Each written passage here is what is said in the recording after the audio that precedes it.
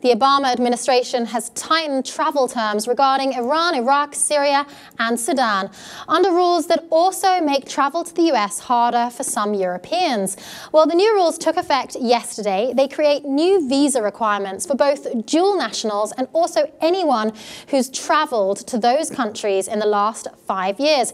Critics of the law argue that reciprocity agreements between nations will mean visa restrictions for some Americans traveling to Europe, and that the law also undercuts Obama's diplomacy with Iran.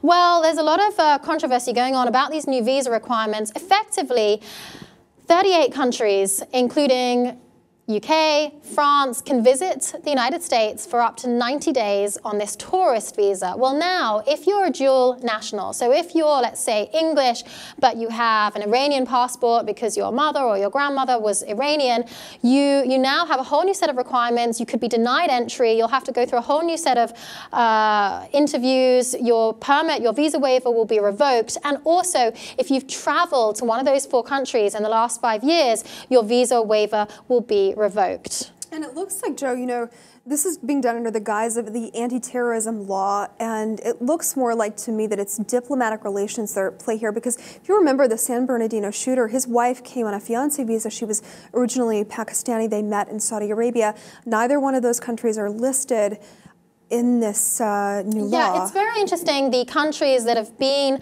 highlighted here.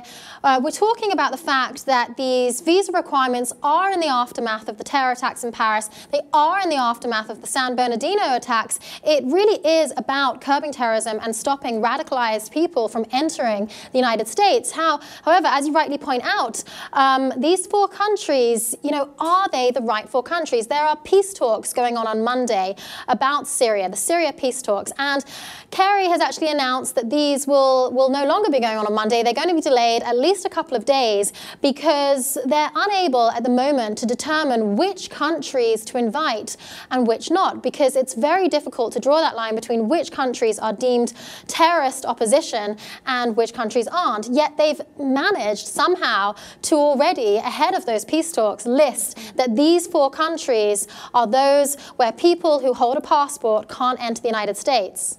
It's strange. How is this stopping terrorism? And, you know, do you think that this is centered around perhaps the diplomatic issue that we're having with Iran at the moment? They're conveniently lumped in to this group somehow? Yes, and Iran is also listed with Sudan and Syria as state sponsors of terrorism. So that seems to mean that really a lot of this is about US relations with Iran. We haven't singled out Saudi Arabia. We haven't singled out Pakistan.